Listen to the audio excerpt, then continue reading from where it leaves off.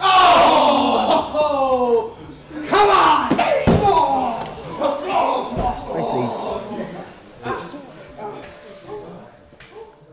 the main thing that people need to realise is that wrestling's an art form. We teach the art of professional wrestling here, and sometimes to learn that art you subliminally need to train people in other areas to bring that art form out in them.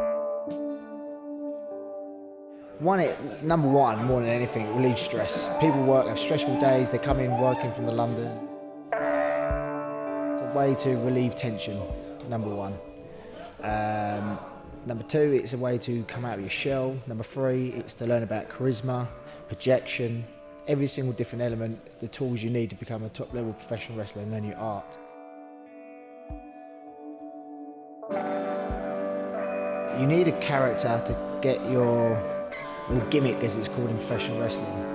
So we have like half man, half robots, half man, half lizards. We've got half man, half woman. We've got witch doctors, flying monkeys, fish. We've got them all at Lucha. So it's very important because if you're a fish, if you're say you're a reptile, your body language and your energy is all down low and you're kind of slithering around. It's weird.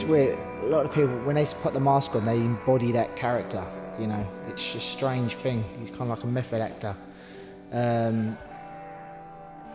I can't describe it. It's just something when you put a mask on, it helps you get into that frame of mind. If you just go out there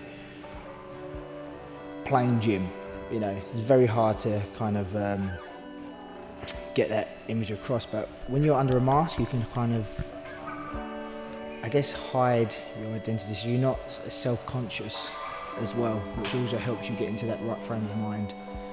There's a weird kind of psychology to go with it. I think if you ask any wrestler that goes in a mask, the minute they put that mask on, they become that character.